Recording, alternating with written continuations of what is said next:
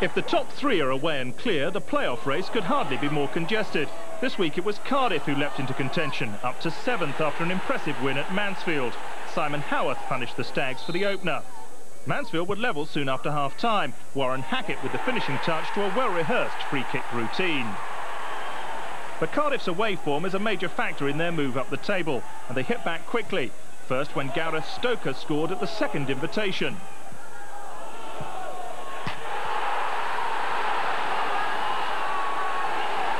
And the Welshman made it 5 trips without defeat when substitute Carl Dale powered home Howarth's cross 15 minutes from time.